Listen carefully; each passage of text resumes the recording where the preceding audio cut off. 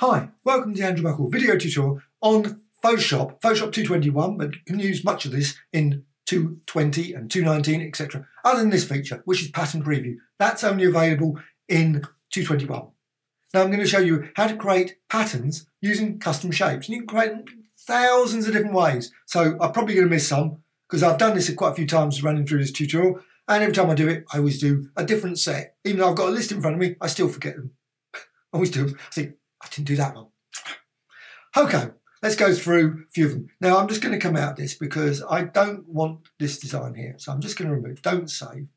Let's start from the beginning. Here is a fresh document and it's obviously got a white background. I've created a white background and I'm going to use the old style, the way I would create patterns before 221. So go over here to custom shape. Now you can use custom shape tool with shapes and pixels, as well as path. Path is useful, but maybe not so useful for creating patterns since it's just a line. But you can, of course, add brush strokes, etc. to it if you want. So what you can do, you can go, I'm going to go for, say, pixels. Pixels first. That's just a very straightforward, just adds the design and you can't manipulate it afterwards. It's sort of destructive effect. So just add that design. And now I'm using, see, white back. You can also use transparent backgrounds. And that's probably better, but I just want to show you initially with a white background. So just create that, simply edit and define pattern. That's it. You've created your first pattern using a custom shape. Simple as that. Of course, you can change the custom shapes, a whole variety of different custom shapes, some that come with Photoshop, some obviously you can import from legacy ones, from previous versions, as well as, of course, your own shapes, ones you find on the web, etc. And of course, you can create more complex ones than that. I've just got a very basic design. You can change the colour. So change the colour there. Change the shape. And go with different shapes and a variety. And of course, you can squeeze them, make them thin, whatever. So there's a variety of different designs. Once you've done that, again, edit and define pattern. Now, I'm not going to do that every time. Edit, define pattern. Just, I'm creating a pattern. That's what you need to do. Edit and define pattern. Very simple, but however, of course, this doesn't look very good actually as a pattern. I think it's probably not the world's greatest pattern at all. What you can use, very useful, is filter and other and offset. And then what you can do, it will offset this design. So it means you've got some area to work with. You can look at the pattern design and you can set the value. Mine, I've got here 400, mine's 5. Vary it, try different things, how you want to shift around. The key thing is wrap around. That's the key thing. And also what you've got, obviously you've got optional here, a filter and offset, if you've still got that as the last used filter. So you've got that. What you can then do is, of course, add some more shapes to that area. If you want to build it up, more complex design, again, varying the colour like that. And you can overlap, of course, create all kinds of different designs, and again, edit and define pattern.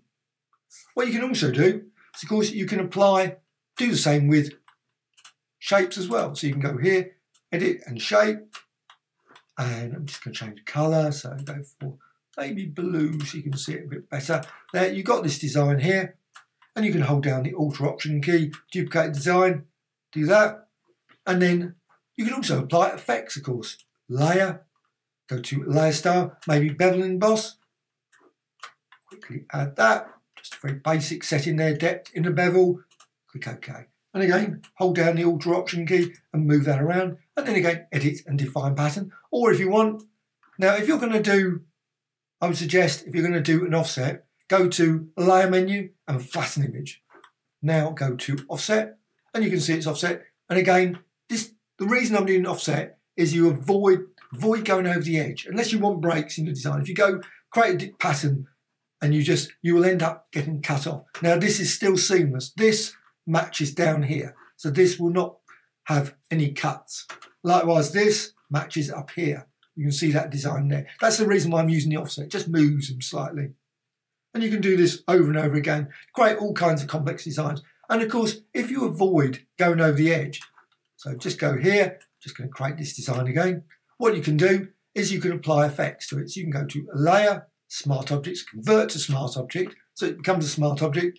And then you can say, go to, you could use 3D as well. What you can do, say blur, Gaussian blur, and you can see you can apply a blur. As long as you avoid going over the edge, it doesn't matter. and again, edit and define pattern. So you can define that as a pattern as well using that. Now personally, I always prefer to go to edit, file and new. I go to transparent. That's the key thing. Background, contents, transparent.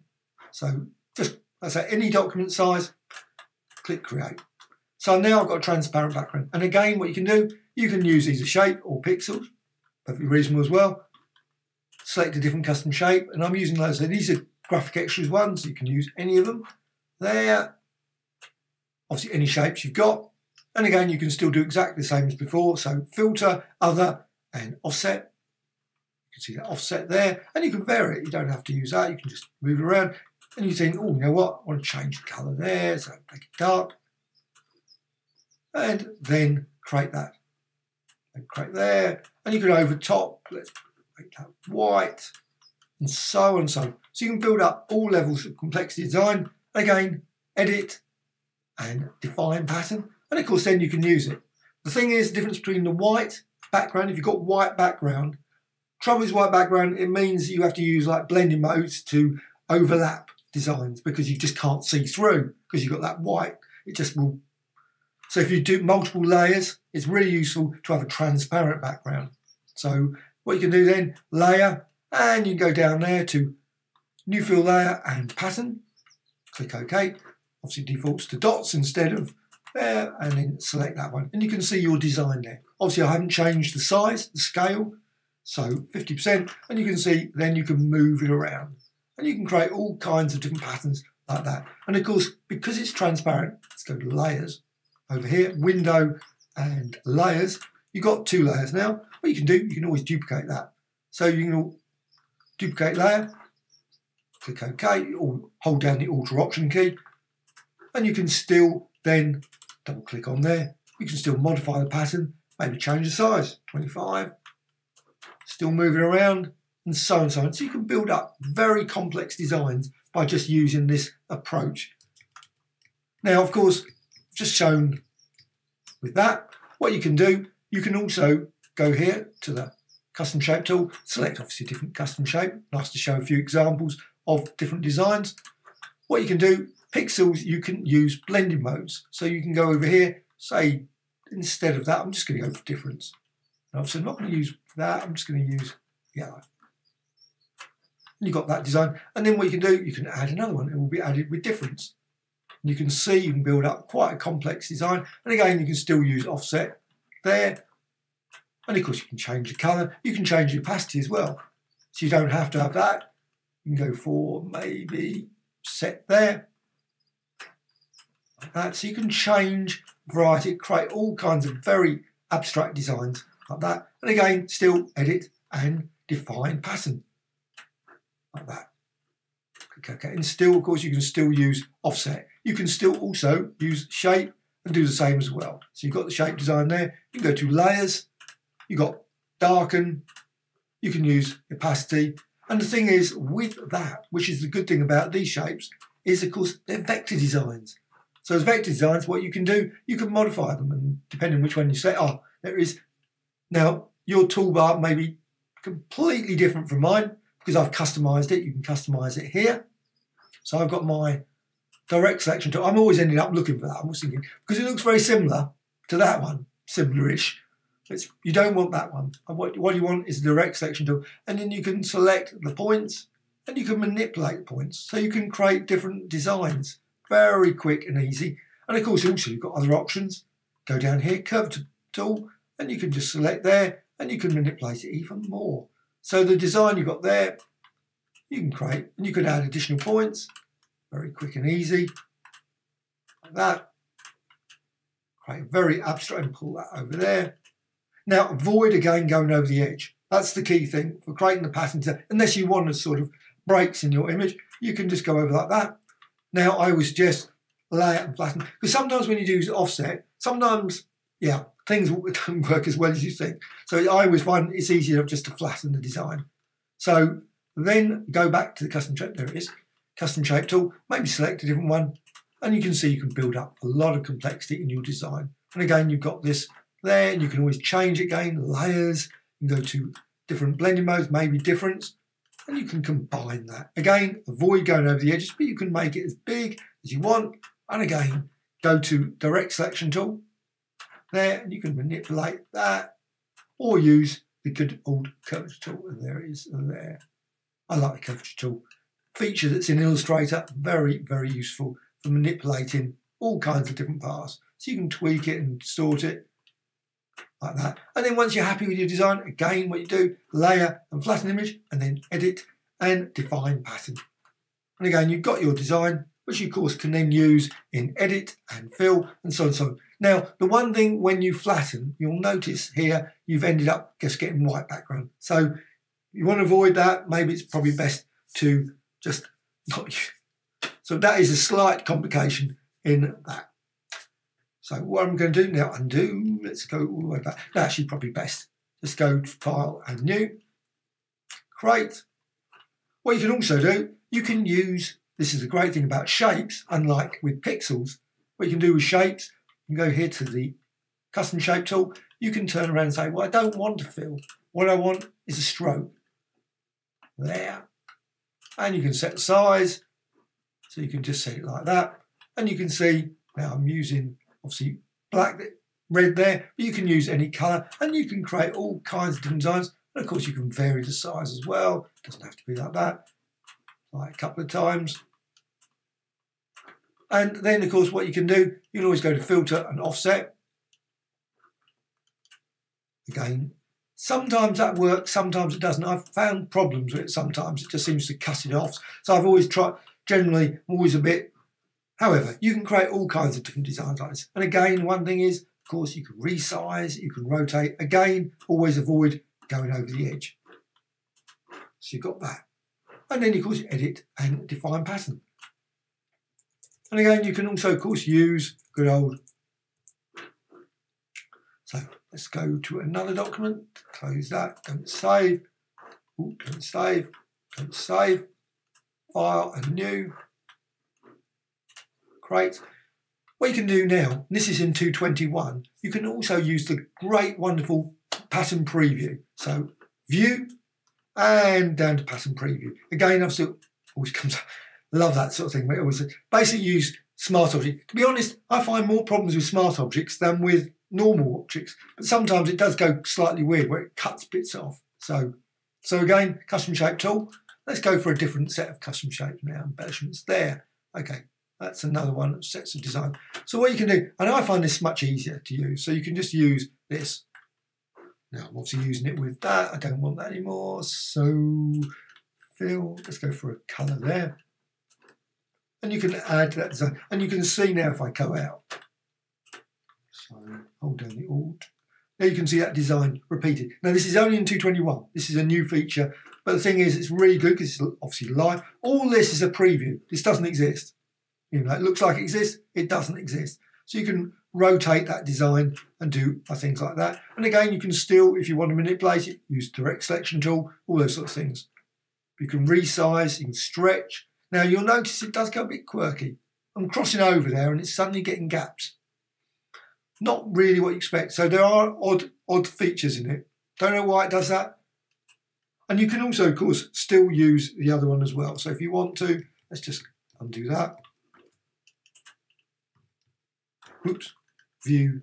Sometimes it's quite easy to go back too far. Now, pattern preview is just, it will stay on or not. The undo, for some weird reason, includes the pattern preview request in it, which I find slightly odd. But anyway, because I don't think it's really a sort of thing that should be. What you can do, you can use shapes, but you can also use pixels. So if you want to, you can simply apply it like that. And again, because I've got it opacity, set the opacity there, difference. Let's just make it normal again. And you can see, now occasionally it does overlap and it goes wrong.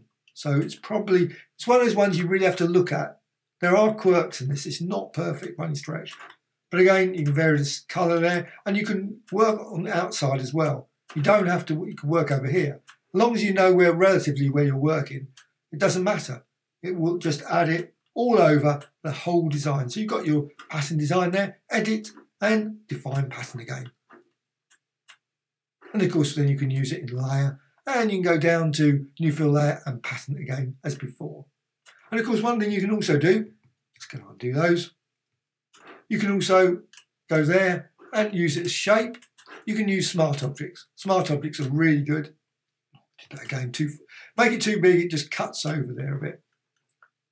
So layer and smart objects, convert to smart object. And the thing about smart objects is that you can, of course, still go over here to layers and you can still edit it. So if you want to, just double click there, that little thumbnail there, and you can then edit your custom shape. So it's still live. However, what you can now do, you of course can go to layer and layer start, add bevel and boss if you want, but you can also go to filters and you can go to blur, Gaussian blur say, and then you can blur it. And of course what you can do, you can hold down the Alt or Option key and you can duplicate it. So you get this design as well, a nice blurred design. But if you don't want that, of course, you can always remove it. So you can just get rid of that. Maybe go for filter, and I'm not going to go for liquify since liquify seems to dislike me at the moment. It seems to crash every time I use liquify. Not every time, but quite a few times it seems to fall over. Not certain why. Twirl. You can also see there are clearly issues. That's why I get slightly what's known when it comes up and says, please use smart objects. Well, clearly there's an issue there. Still slightly made. However, if you keep it inside, and then let's go to filter twirl. Yeah, so it works okay if it's inside. Now, of course, let's just drag it outside. Now it works. Isn't that weird? There are some odd things. So it doesn't work when you're. There's quirks in this. It's not perfect by any stretch, I don't. And then you can resize it, and you'll notice it cuts it off again. So if you don't want to do any work in it, it's always best to do the work inside the pattern preview, then take it out to the outside. If you do it outside, it seems to fail. So that's just my observation on that pattern preview feature. However, what else? I've got a little list here of things. I've probably forgotten something. I think I've gone through virtually everything I can think of in terms of patterns. I'm certain there's probably hundreds more things. You'll probably turn around and say, well, why didn't you do this or do that? Of course you can. You can, of course, just suddenly thought of something. Just then, as I've said it, go to File and New. And I did this quite a lot, actually. Transparency again. So I've got a transparent background. And I'm going to use this pattern preview. Key.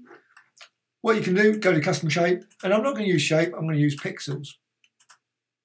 But I'm going to use channels. So window and channels. What you can then do, you can go to red, and you can go over here, and I'm just going to set it to see colour like that. So you've got a bit of, and what you do in the red channel, I can apply it like that. Unless it doesn't want to.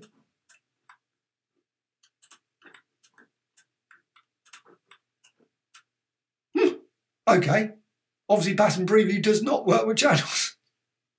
How odd. There's definitely some quirks to that pattern preview. Learn something every day on that one. So pattern preview, most strange. Red. No, doesn't work on pattern preview. Anyway, I think that's run through all of the things I can think of with custom shapes and creating pattern designs. I say there might be some more things. Maybe there's some things that actually, maybe I should put a bug report in on this one because that seems like it should really work. Doesn't make any sense why it doesn't. But